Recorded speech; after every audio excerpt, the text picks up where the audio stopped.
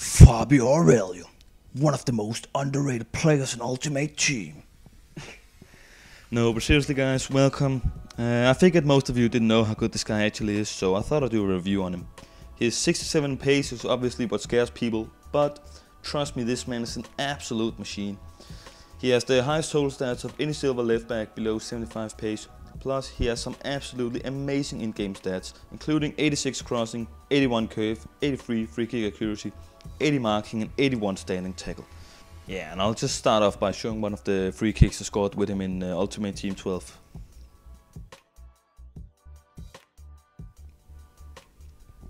Pretty good, huh? And despite only playing like 2 or 3 games for Liverpool last season, he still got upgraded. So let's see what he can do this year. Corners and free kicks are obviously his greatest assets in the game. You can pretty much score free kick with him from everywhere. And for me, he is the best free kick taker in the game. But I mean, it obviously depends on what technique you use. Yeah, just look at those free kicks, huh? And he costs less than 500 coins. Even as a skiller, I'd pick him over Marcio Acevedo any day, just because of those free kicks and the long shots. But anyway, I hope you liked this short review.